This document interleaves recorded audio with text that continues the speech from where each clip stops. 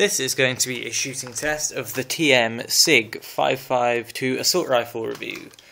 Right now it's got the stock folded, I'll unfold that in a second. I've got two magazines with me which are the standard magazines with XL 0.2 gram BBs. I usually use 0.25s, but for a fair test I'll just let you see the 0.2s, which is what a lot of people use in this.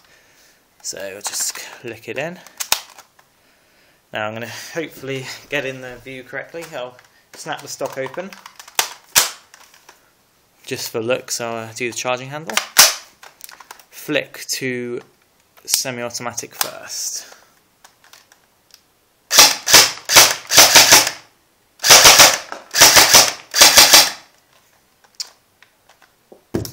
Okay.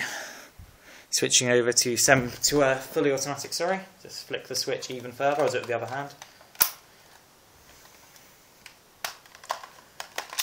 And actually, for this test, I think I will fold the stock. Note that I've got a different style flash hider on here. I've got a birdcage style M4 flash hider, because I prefer it to the original.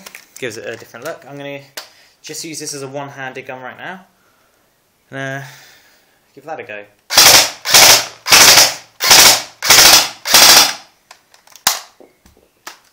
Okay, rate of fire is pretty good for a standard gun on an 8.4 volt battery.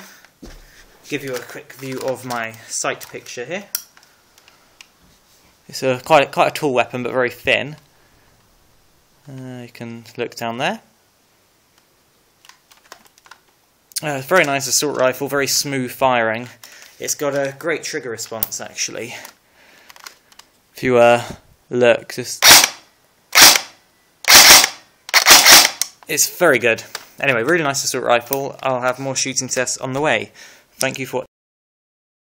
Now, just in case you were wondering, just as an extra to this review, sorry, shooting test, keep saying review, you can switch the magazines out by hitting it with the back or with the front of a new magazine, which some people do, especially after watching video games.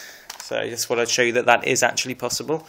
You simply hit the paddle and then new one, which is indeed faster than doing that, but you will lose the magazine.